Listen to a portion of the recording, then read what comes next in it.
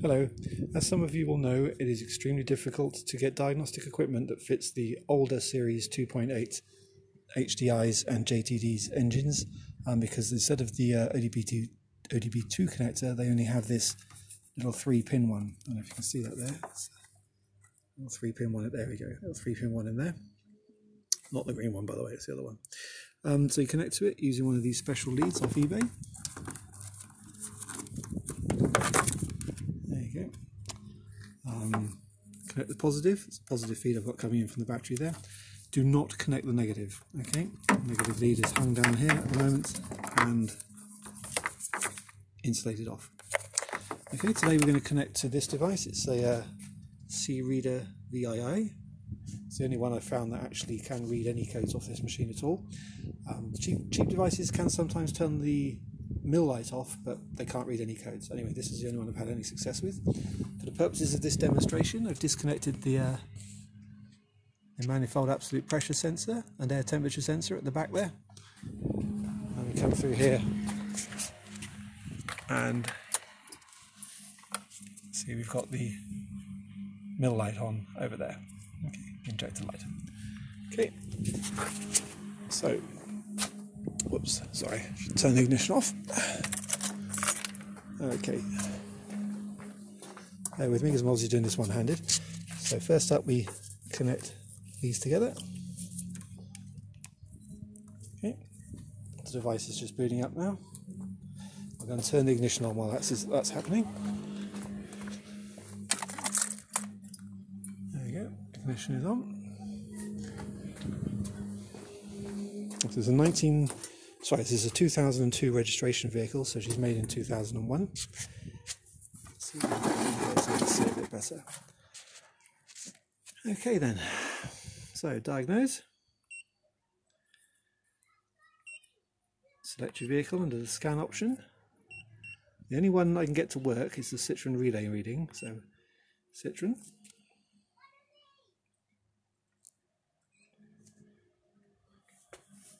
With me.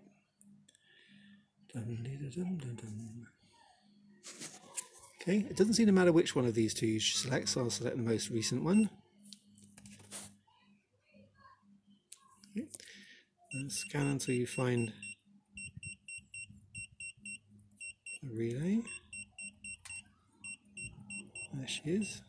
Whoops. Jumper relay, there we go. I'm going to manually select because I want to just choose the engine. There is no ABS on this model.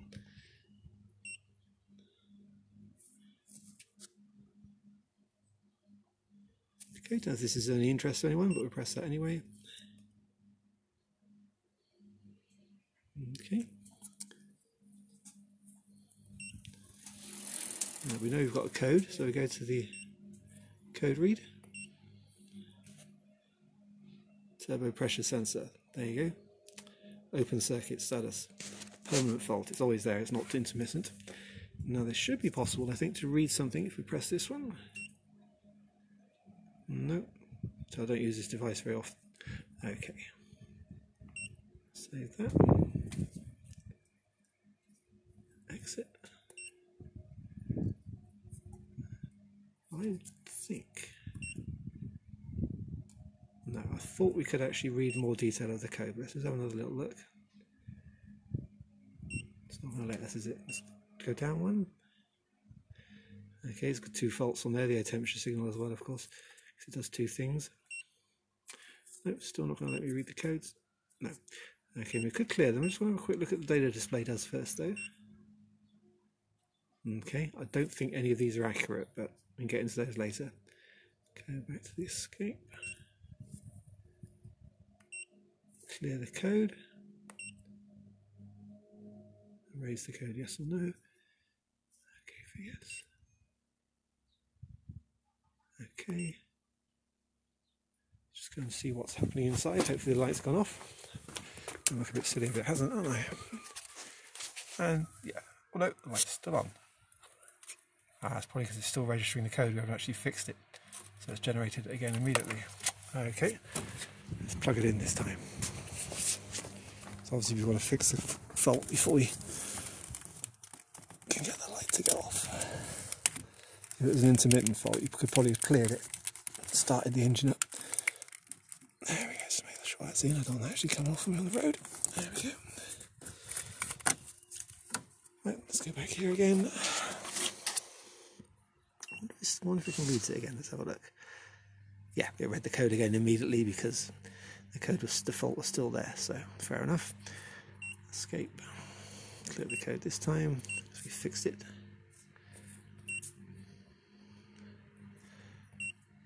Okay, let's have a look this time. And there you go, it's gone off. Excellent. Now, as I say, I'm not sure any of the other data readings are actually accurate on this thing. I'll show you what I mean. Go down to data display. I mean, fuel circuit information I'm pretty certain is wrong, but let's have a look. It's not running at the moment, so it's hard to tell. Okay.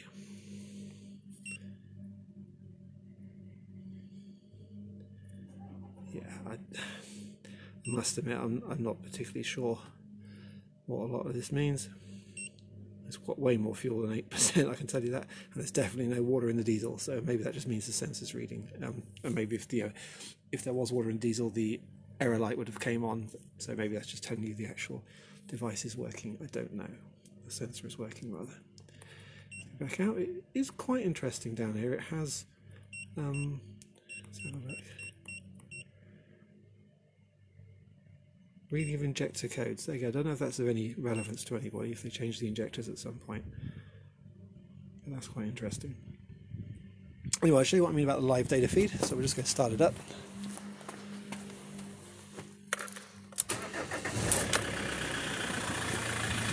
I love this engine. It's so quiet,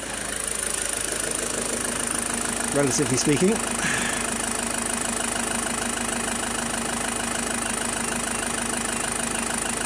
Okay, well now we'll see what I mean about the fuel. Whoops, the fuel system.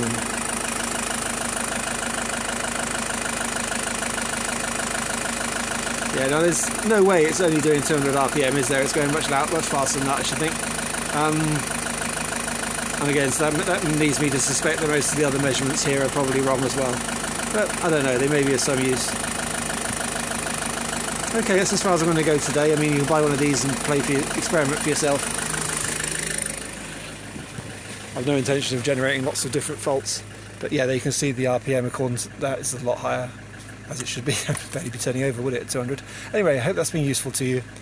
It took me absolutely ages to find this, and I'm very, very grateful to all the various Fiat forums and stuff, and little snippets of information I got from there. There is just one more thing, actually. I'll take a snapshot of the instructions for setting up 3-pin connector. There you go, you can pause that and read it. I'll just scroll down if that makes it any easier.